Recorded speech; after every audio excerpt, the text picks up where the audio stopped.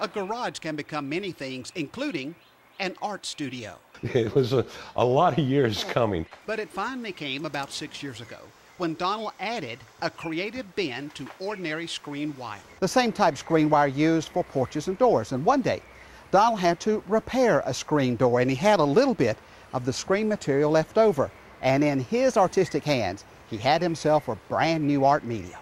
It was an absolute surprise discovering screen. The wire felt alive to him, as if giving its approval if moved in one way, and objected if moved in another way. You'll get a bend like here, where it just says, no, I'm going to bend this way. Donald the sculptor and the screen wire become interwoven. Being able to really work both sides, work into the piece itself and become part of the piece as I'm working with it.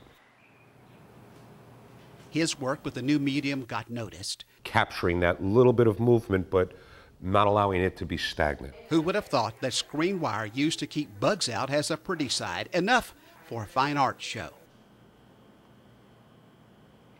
This is a light, airy sculpture. Three-dimensional sculptures that took about 10 hours each to make. Donald's work isn't complete without a spotlight that completes it. That tension, that push and that pull.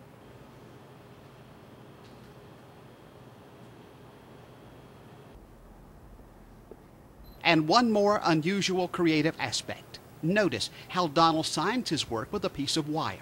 An artist who uses something very ordinary to create something visually extraordinary. Joe Corson, WALB News 10, Valdosta. Joe Corson reporting for NBC News.